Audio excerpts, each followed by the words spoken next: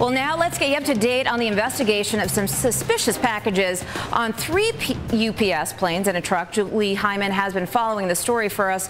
She's out in the newsroom with more. And Julie, this also involves FedEx planes. It does. It seems like there are a lot of questions still surrounding what exactly is going on. But essentially, there were toner cartridges found on some of these planes that had wires coming from them, particularly a toner cartridge that was found at an airport in East Midlands in the UK. For the most part, these packages have now been found that they were not actually bombs. It looks like they were mocked up to perhaps look that way. And in fact, an official said the U.S. is investigating whether this was some sort of a dry run for a mail bomb plot. That's according to an official who spoke with the Associated Press. So that's why we're seeing perhaps these various toner cartridges that are being tested as suspicious packages around the country and again in the UK as well. Now, a lot of these planes that we've been talking about have been cleared for takeoff. They certainly landed safely in the U.S. from their UK destination. Some of them did originate in the country of Yemen, so that's something officials are investigating as well. When we're talking about the locations here, there were at least 2 planes in Philadelphia, 1 in New York. At least one of these planes, the one coming from Newark, New Jersey, did take off for another destination. So it looks like some of these are now running once again after these various investigations. But again, Lisa, it looks like there's investigation as to whether this was some sort of dry run. We'll be monitoring all of these headlines as they continue to come out. What's interesting, we should also note, is that if you look at the market reaction, we haven't really seen any. And I've been talking to a couple of traders who have been saying they haven't been alarmed by this because a lot of these packages have been cleared. So that's just something to consider as well. You tend to see an outsized market reaction in some cases like this on concerns, but that doesn't seem to be happening today. Julie, it seems like there was a huge volume of information that came out all at once in a very short span of time.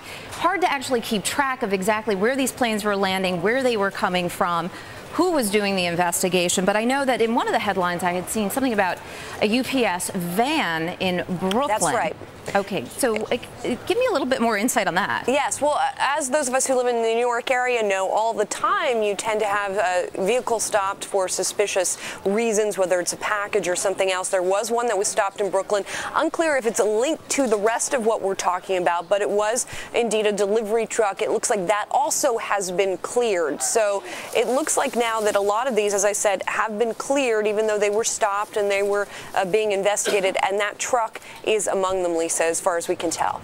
Julie, did all of these planes originate in one particular area? I know there was a lot of information coming out about these Yemen being there in Dubai. I think there was an embargo on planes from Yemen. Is there any connection with Yemen in all of these situations? Again, it's not clear because, as you say, the volume of information coming out is as it is. 3 of these planes, it sounds like, did originate in East Midlands. Again, that's an airport in the United Kingdom. It's not clear if all of those came from Yemen, but certainly some of them, 1 or more of them, did come from Yemen. So it looks like investigators are sort of focusing on that country as the origination of some of this and a focus of their investigations. But again, a lot of information coming out, as you said, trying to figure out exactly what is going on and whether these planes are now going to be continuing to their eventual destinations. All right, Julie Hyman in our newsroom. Thanks for staying on top of it for us. We'll be checking in if there are more headlines. But for now, I think one of the questions everyone asks in a situation like this is, how is the information coming out? Why is it being released? And who is doing the investigations? To answer those, we are now joined by Richard Falkenrath. He's a former Deputy Commissioner of Counterterrorism for the New York Police Department and former Deputy Assistant to President George W. Bush on security measures. He is currently a Bloomberg contributing editor, and he joins us now live from D.C. Thank you so much, Richard, for joining us. And I think, you know, as we try to sort through the headlines, I mentioned this a moment ago with Julie, is that we seem to get a number of headlines in a very short period of time, and it seems as if most of the issue is resolved. But what's your read? Well, that's how these situations unfold. They move very fast. All sorts of actors start doing things that are suddenly in the media, and it looks like the story explodes when, in fact, it's been in development for a while. And that's my hunch here, as I don't have any specific information about how this developed. That will come out shortly, I imagine. But it looks to me like there was some sort of lead that originated, some piece of intelligence that's not yet in the public domain, that's in addition to the discovery of the toner cartridge in London that led to the advisory to the cargo carriers, and they began began searching their aircraft for possible devices. Who does the investigations? I think we were hearing the most in terms of comments coming from the FBI. I mean, that's what I saw in most of the headlines that I was reading. But clearly the Department of Homeland Security is involved. You also have the TSA involved. You also have the New York Police Department involved. Who's typically responsible for the primary investigation? The primary investigative agency is the FBI. They're going to lead this investigation to see what was going on. They are in charge of these things when they are inside the United States. The screening of aircraft is the responsibility of TSA, which is a part of the Department of Homeland Security. In the case of a car bomb or a suspicious device in a truck, the local authorities will respond to that and deal with it, and that's what you saw in Brooklyn with the NYPD bomb squad responding. Abroad, however, it's different agencies. It's mainly our intelligence community, the CIA, who will try to unravel what happened in Yemen and Dubai that contributed to this unfolding plot. Let me ask you a question. Obviously, since 9/11, our organizations, all of which you just mentioned there, have gotten very good at coordinating their efforts and coordinating communication. Is that what you're seeing when you look at the number of news reports that we've gotten in a very short period of time? Is that what you're seeing? Well, here's my hunch.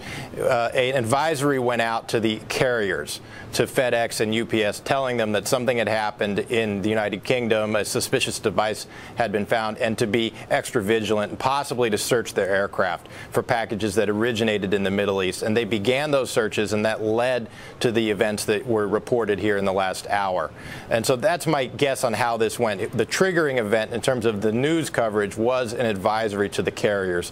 At least I've seen that happen in other instances that I've personally been involved with, and I think this seems to fit that pattern.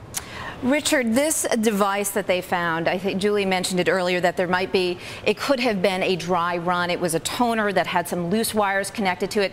Sounds relatively harmless. Apparently it was tested, at least one of the devices was tested for explosives, and it tested negative. What is your take on this? Was this a dry run? Well, we don't know, and that's why it needs to be investigated. It looks either like a dry run or an act of mischief, and we've seen plenty of acts of mischief, so that we can't rule that out. But there is a significant vulnerability here that someone may be probing, and that is cargo aircraft entering U.S. airspace. There currently is no federal regime for screening parcels coming into the United States on cargo-carrying aircraft. If they are on passenger aircraft, then yes, they are screened. But if they are on a cargo-carrying aircraft, then they are not. And so it's possible that someone is probing that particular vulnerability. And if they are probing that, does it worry you at all? This is the first time I've heard of an event that looks as if it's happened simultaneously on different continents. Well, there have been other events like that where you've seen plots that have a part in Europe, a part in the Middle East, possibly in South Asia and Pakistan.